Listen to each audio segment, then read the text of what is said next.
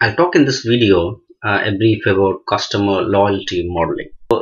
The agenda for this lecture is that I'm going to start with what is customer loyalty, and then I'll talk about the different types of customer loyalty, and then I'll talk in brief about customer life cycle and why that matters to retailers.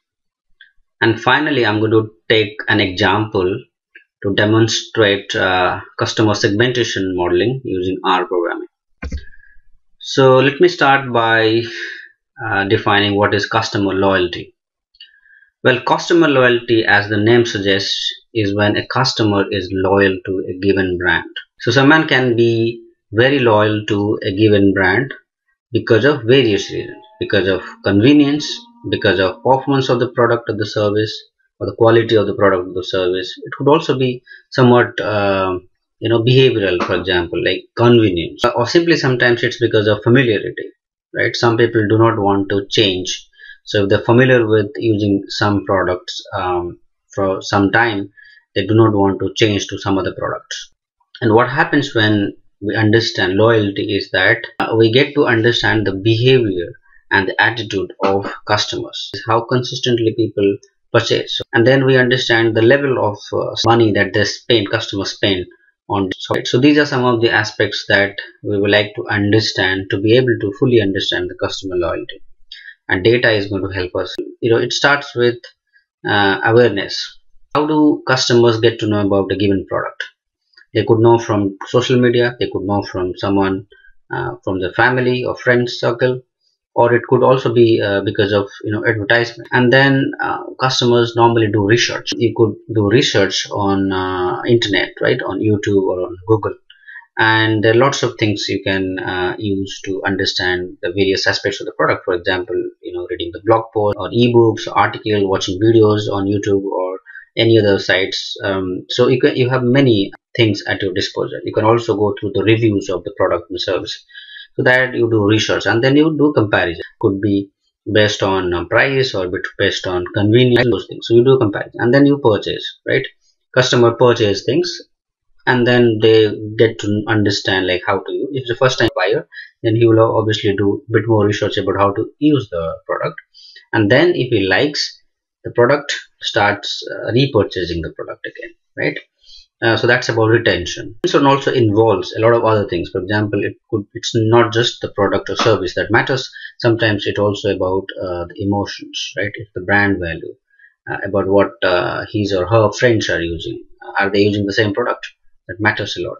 So these are some of the aspects that we would like to understand before we even start building any model using data, marketing data. But at a broad level, there are 5 different types of loyalty: no loyalty, inertial loyalty, latent loyalty, premium loyalty, reciprocal loyalty, and we'll discuss what these types are. First one is no loyalty. So there are a set of customers who are not going to repurchase. They buy it once and they're not going to come back to you to repurchase. Normally it is a very small cohort, but it's important to identify the customers that are not going to be loyal to your brand.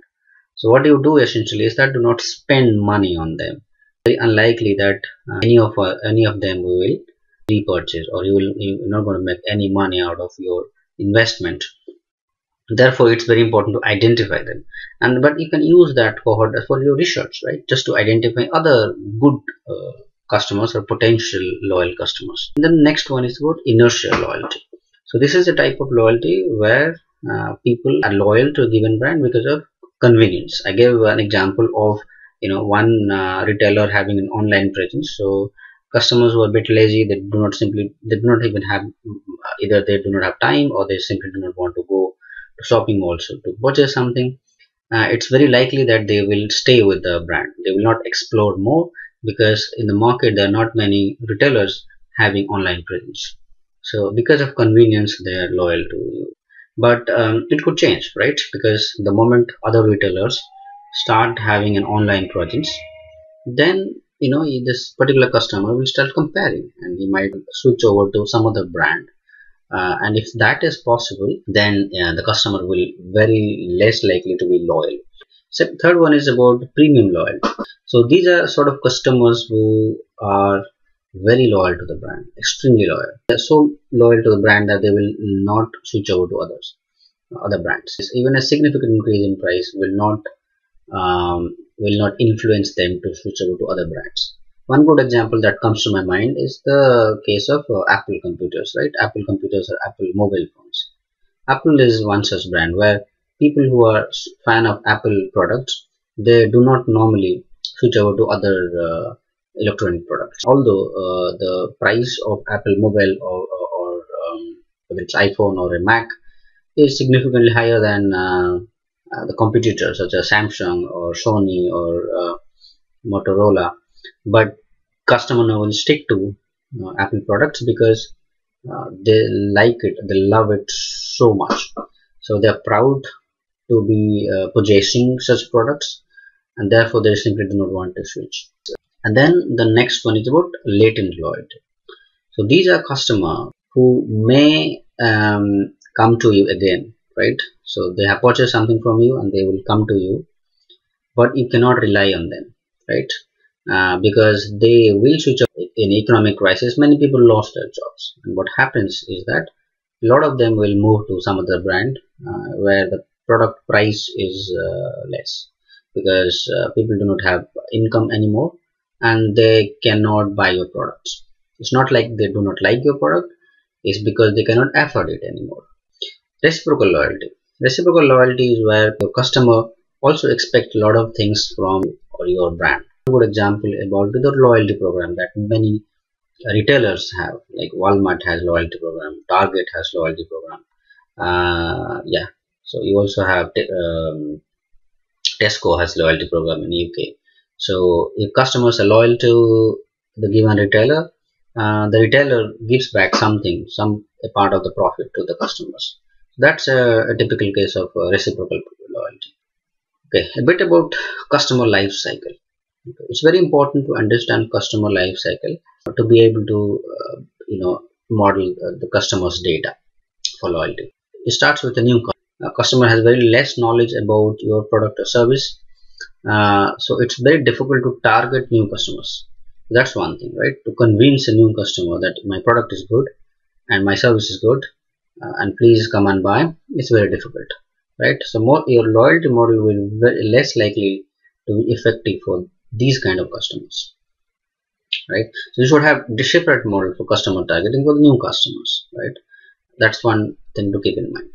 And then you have existing customers where you have lots of behavioral data, because you have transactional data, you have demographic data, they're already in your database, you already know a lot about them, their purchasing behavior and so on. Then you can make use of all these data to build model to sort of understand their behavior, so that you can better target them with offers and with all kinds of things.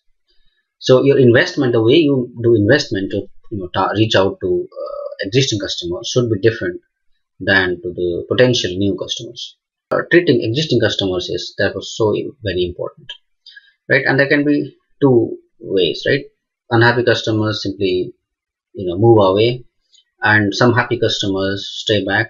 So it's very important therefore to understand the difference between first of all new and existing customer, and within existing customer the different segmentations, and how you better prioritize the ones that are going to be effective in terms of keeping them loyal for your brand.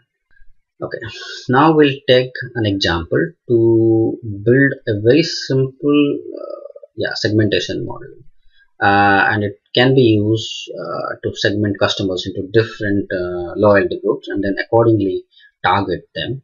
It's by no means same or similar to a real world example. It's a very small problem rather about how you can use algorithms in order to be able to segment customers into different groups and then better target them. We will first import some of these R packages, they will be needed, and we'll also use marketing data.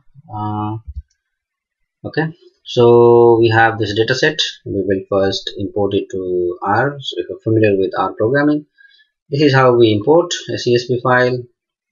And then yeah, we do first of all some basic exploratory data analysis just to understand what is happening, and then we will think about doing something like building a model or something.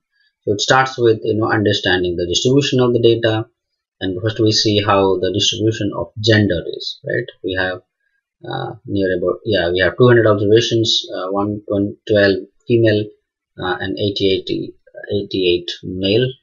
This is just about distribution of age, right? Different age groups from 20, starting from 20 to 70, and you see that most of the people are between 20 to 70, so 20 to 50, so young population. Then income distribution, then spending score. So spending score is basically some sort of a marketing score, like you have credit score, right? Something similar. So that kind of score you have. Then do a bit of cross tabulation, right? We have annual income with respect to gender. So look at the behavior. Okay, so it's similar. Spending scores, you have a lot of people similar spending score, by the way, right? It's nothing different. So the population is more or less, I mean, the distribution looks more or less similar with respect to the two types of gender. And then we'll fit a very simple clustering algorithm in order to segment customers into different the factors that we have used are age, income score, so these 3 or 4 factors we just discussed. These 4 factors we have used to categorize customers into different groups, right? And the algorithm will give a lot of these groups, but based on your expert knowledge, based on your domain knowledge, you should be able to identify how many of them really exist in your data set, right? So it's not like you have like 10 clusters and all 10 clusters do exist in your data. You can say that at best there are 5 clusters, so I'm going to cut it off here, and then I'll categorize all my 200 observations into these 5 clusters, right? So there you need a lot of domain knowledge. You can use this algorithm, which is just an unsupervised learning algorithm, to categorize customers into different clusters and then come up with a marketing strategy. Okay, so a bit of a visualizations we have done, right? So you see, based on the pattern that we see, that there are different clusters, right? There are clearly 5 different clusters, right? So you can also take help of visualization in order to categorize clients into different clusters. Using data for customer segmentations help us better customer targeting. That's the main essence of segmentation modeling or loyalty modeling. So using data analytics, you can target customers in a better way. And then optimal use of resources, right? Whether it's manpower or money, is very important that you know who your good customers are. Only then you will be able to use your resources, be it money in terms of money or manpower, to reach out to them, so that in turn that helps you maximize your revenue and profit.